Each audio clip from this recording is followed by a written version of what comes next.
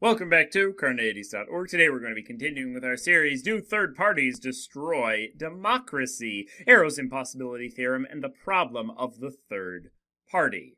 In this video, we're going to be looking at May's Theorem, or the case for the two-party system.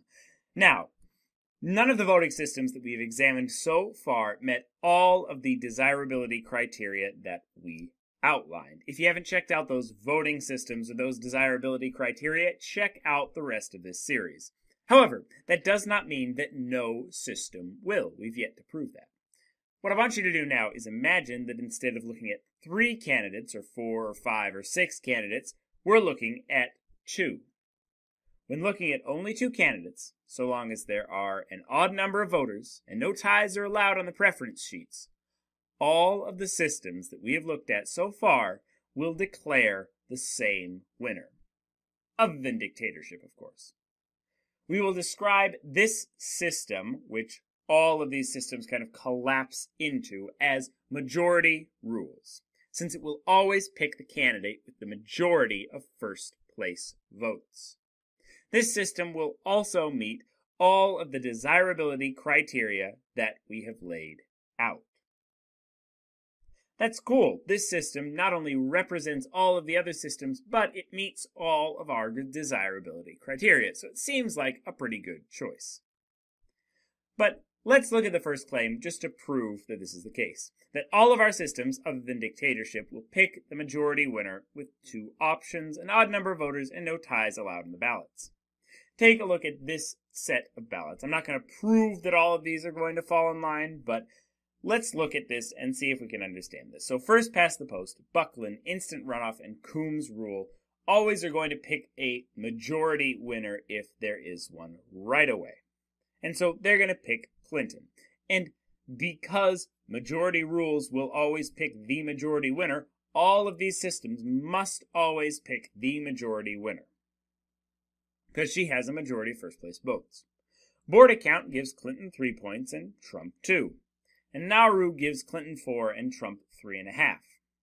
You'll also notice that both of these systems will always pick the majority winner, because there's no way for someone to have fewer first place votes when there's only 2 types of votes you can get and have more points total.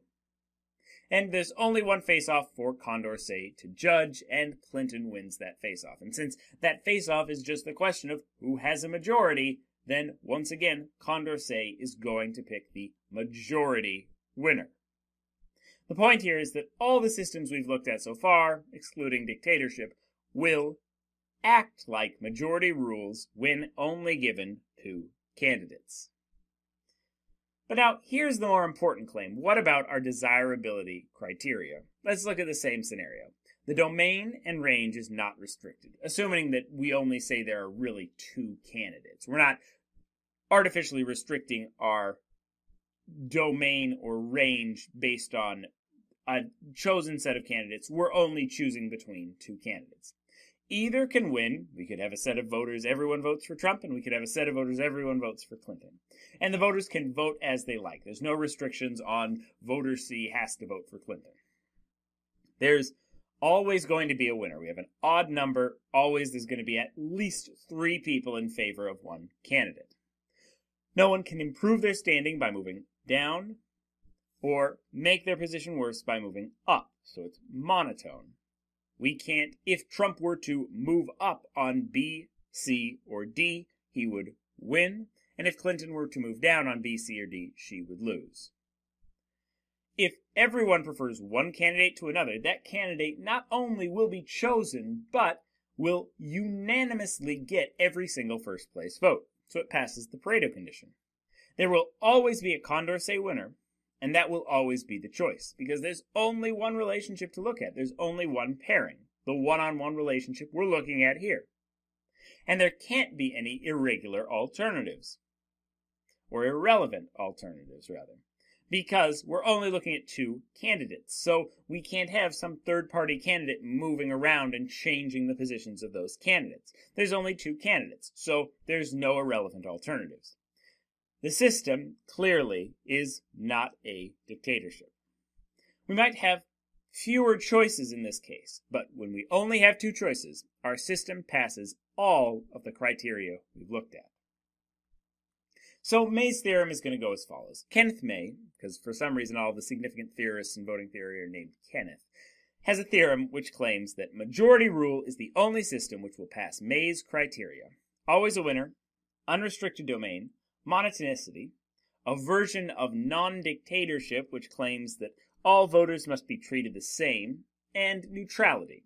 If everyone switches their preferences, the group preference changes. So that's if everyone switches all of their preferences. So if you had Clinton on top and Trump second, you would switch those and have Trump on top and Clinton second for everyone, then the group preference would change. Basically, there's no preferential treatment for a particular candidate. This might be seen in a realistic situation if you had a yes or no vote and needed 60% to pass, because then if the vote was split 50-50, if you switched all the yeses and no's, the no would win no matter what you voted. Okay? Now, the case for the two-party system. So, if we want a system that fulfills all of the criteria that we've listed out, the only thing we can do is to abandon multi-party democracy and only make decisions between two choices. Because that's the only way that it's going to be fair. This, in combination at least with the claims of Arrow's impossibility theorem, are going to get us there. You might say, wait, maybe I can devise a system that's going to meet all of these desirability criteria and have the possibility of a third party. Well, stay tuned for the next video and your hopes shall be dashed. But the proponent of the third party might claim that, in fact, having more than two candidates allowed should be a desirability criterion as well. That should be part of our desirability questions that we're looking at. And this would mean, in combination with Arrow's impossibility, that no system is going to satisfy all of our desirability criteria, and we must pick and choose between them. The advocate of the third party might still have a case if they could show that having an extra candidate would be more important than one of the desirability criteria.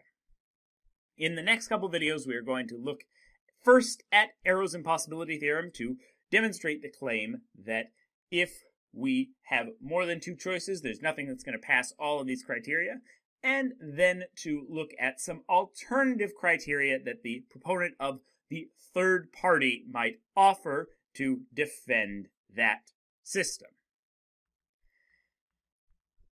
That was May's theorem. Next up, we'll look at Arrow's impossibility theorem, and finally, avoiding Arrow's impossibility. Watch this video and more here at Carneades.org, and stay skeptical, everybody.